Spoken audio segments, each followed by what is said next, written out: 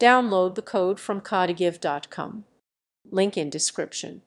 The W3schools clone project focuses on creating a user-friendly web educational platform that mimics the design and functionality of the original W3schools site. The body section encompasses essential components that present various web development topics through a clean and organized layout. HTML is utilized to structure the content, including headings, paragraphs, and links that guide users through different programming languages and tutorials.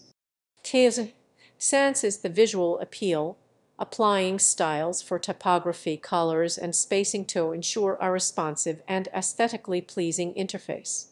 JavaScript adds interactivity, allowing for dynamic elements like drop-down menus, models, and real-time content updates.